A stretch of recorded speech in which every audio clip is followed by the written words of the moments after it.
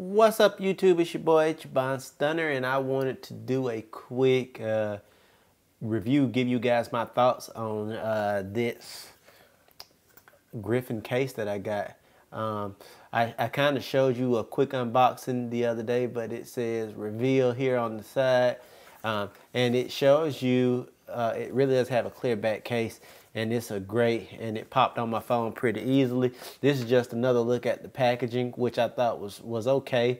It was simplistic for the cost, which was fairly cheap. I believe this one was like $29. I can't remember what it cost. It might have been $29, but this is it on the phone, and it looks great. As you can see here, guys, you can see straight through, and you can see, since I have the white iPhone, the black iPhone, you can see straight through and see the grayish color and the glass on bottom and top. And it kind of gives you that same look as the rubber band case. And it feels really good too. It's very malleable, meaning it just kind of goes with the flow. It's thick rubber here on the sides. The back feels good. It doesn't scratch really easy, and there's a cutout here if you look for the camera. It does have a cutout right there, so the camera and the flash will pop out, but you can see straight through it. And on the front, there's nothing. I do have the smudge proof on the front, and it works well for me anyway. Buttons are located well. Your volume buttons are there. Your vibrate to sound button is got a nice big opening, and then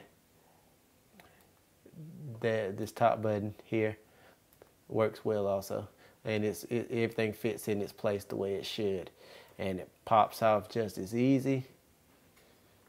You just basically grab a corner and flip it out of there, and it's done.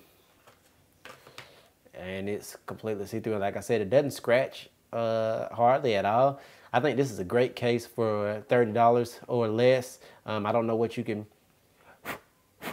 buy it online for, but for the price that I got it for, you can't beat it.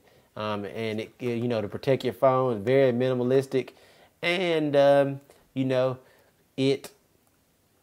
it works in conjunction with a screen protector very well.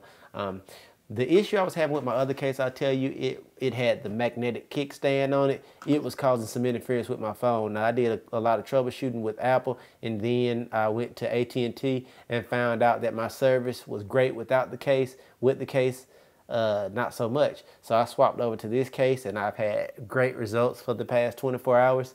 So I'm going to keep using this one. This is a good case, I think, overall. I think, when I really look at it, being honest with you guys, there's showing you the bottom cutouts. Some of the issues that you will run into is that after a while, this lip is going to get a little lazy.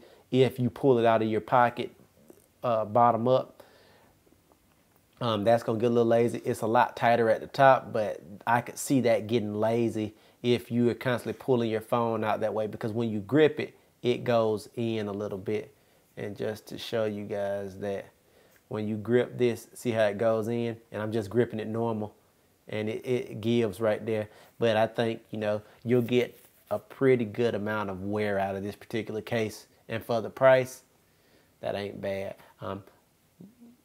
For what you get, it's a well-constructed product, and that's on par with what other cases are out there for the price. And I'm looking for the receipt as I'm talking to you guys. I can't find it in my office. It's a mess right now.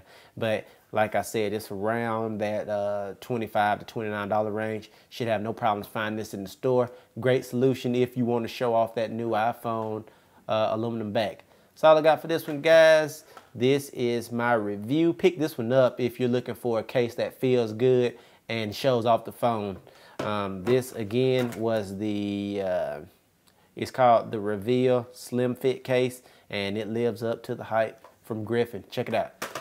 I'll do another case review, you guys, soon, as I do change cases like I do change clothes. Don't know what the next one will be. Got some fun stuff coming up really soon. See you guys later. That's all I got for this one. Thanks.